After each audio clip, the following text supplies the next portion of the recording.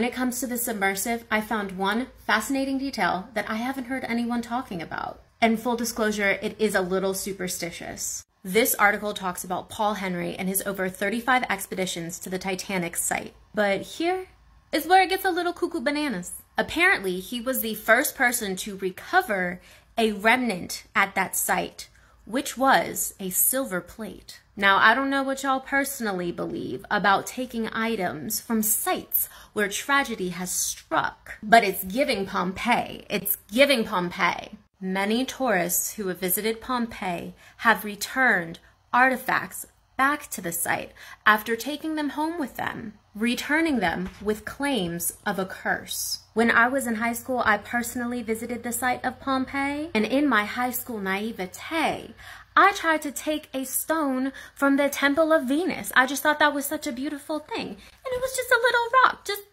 Fortunately, my mama was there, and she took that stone from me, and she said, if you don't put that stone back at the temple, you probably saved my life that day.